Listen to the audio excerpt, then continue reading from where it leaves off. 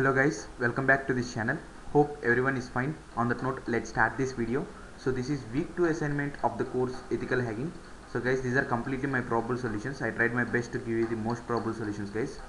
So if you want to make any suggestions, you can please give that, and if I get any update regarding any change of the solution, I will update that in the comment section, guys. So please watch the video till the end. If I make any changes, you can be able to note that. So do watch full video, guys, and please like the video, share this video, and please subscribe our channel for more updates. So let's see the first question. Which of the following statement or statements is or are true? True for transparent fragmentation. So for first question, I have got two probable solutions, guys. The first one is option C. Each fragment is treated as an independent packet. And the other one is option D, guys. All fragmented packets are reassembled by host system. So mark option C and D. Next, moving on to the second question. Second one. For reassembling the fragmented packets at the final destination, which of the following header fields used by IP? So for second question, I have got three probable solutions. The first one is option A, fragment offset, and next one is option B, flags, and the final one is option E, identification. So I'm going with three options here, guys, A, B and E. Next, moving on to the third question now.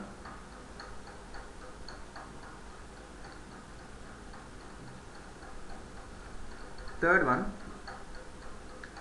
an IP packet arrives at the final destination with a D flag set as 1. Which of the following statement is true about the packet? So for third question,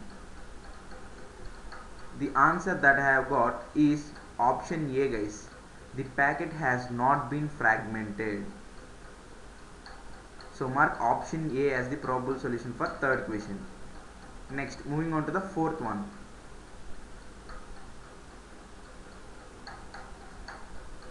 Fourth question. In a packet, the value of HLEN is 8 and the total size of the IP packet is 1500 bytes.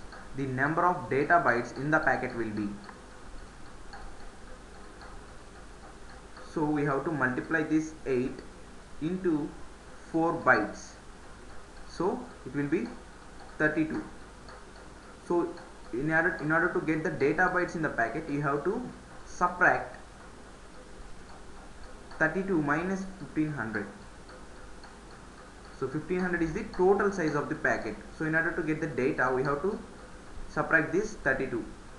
So you'll get 1468, right?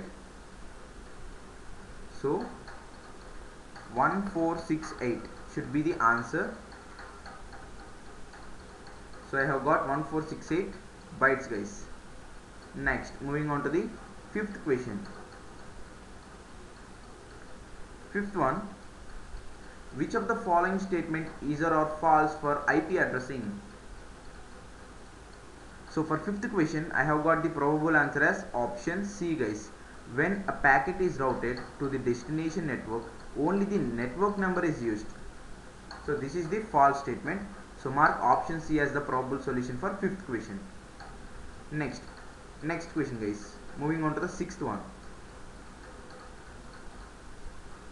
Sixth one.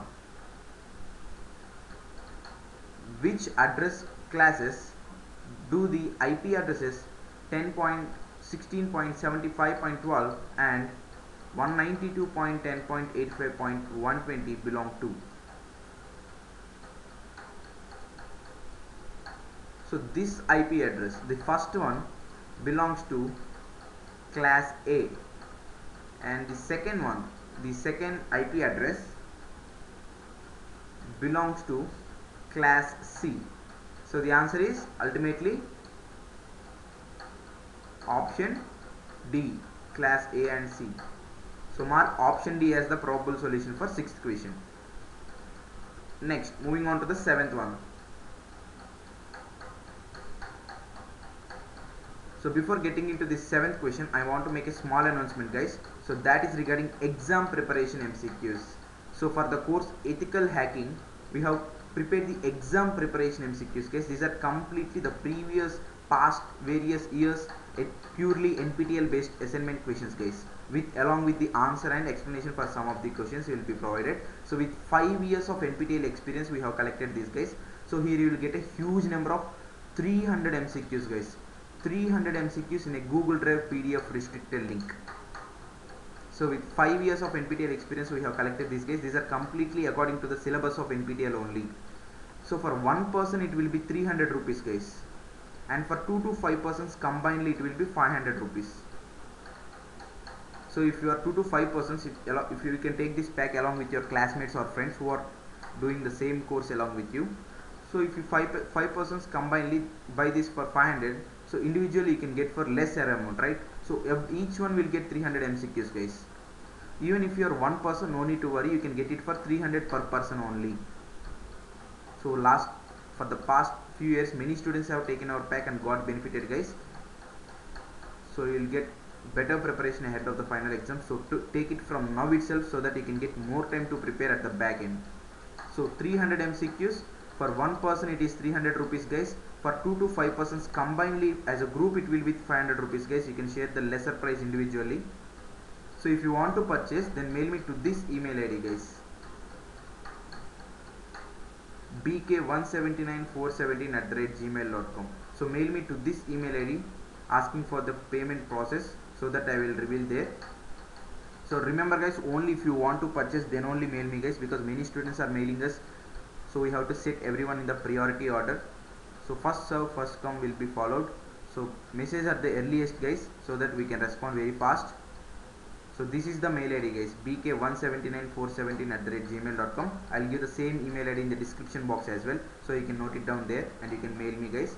So for 2 to 5 persons combinedly, it is 500 rupees, guys, per each group, not for one person. For 2 to 5 persons, if you take it combinedly, per group it will be 500 rupees, guys. Individually, for lesser amount you can get it. If you are only one person, no need to worry, you can get it for 300 rupees only. You are getting huge number of 300 MCQs, guys. You can search the PDF, you can easily revise the PDF, you can scroll the PDF. So the revision will be really very quick, guys. So that's it, guys. Now let's get back to the solution. So please share this news with your friends and classmates, guys, in your WhatsApp college student unofficial groups. So let's get into the solutions of 7th question now. Which of the following IP addresses does not represent broadcast address? So for 7th question, I have got only one solution. So I am going with option F, guys. So I am going with only one option here, that is F. Next, 8th one.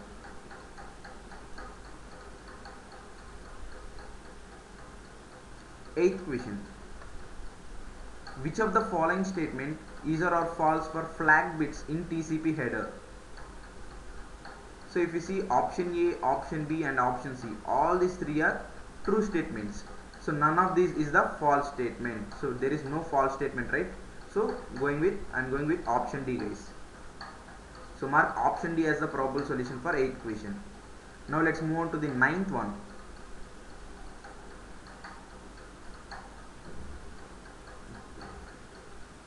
9th question. What is the subnet address if the destination IP address is this one and the subnet mask is this? So for 9th question, I have got the probable solution as option B, guys, 144.16.34.0. So mark option B. And moving on to the final question of the assignment, that is 10th one. An organization is allotted an address block with beginning address as this in CIDR notation. What will be the address range for that block? So for 10th and final question of the assignment, the probable solution is option D, guys, from 24 to 31. So I am just telling the last digits, 2 digits, guys. So option D is the probable solution for 10th question. So I am marking option D, guys. So friends, these are the solutions for week 2 assignment of ethical hacking course. So hope this video helpful for you. If you feel the same, please subscribe our channel, like this video, and please share this news with your friends and classmates. And don't forget to take this huge number of 300 MCQs Google Drive PDF pack, guys. It's a restricted link PDF. So for one person it is just 300 rupees only. If you take it as a group, 2 to 5 persons combinedly, you can get it for 500 rupees, guys. So this is the mail ID, bk179417@gmail.com. so that is, guys, for this video. So keep supporting us like this. So please share this news with your friends and classmates, guys. So that's it, guys, for this video. So until the next video, goodbye, thank you.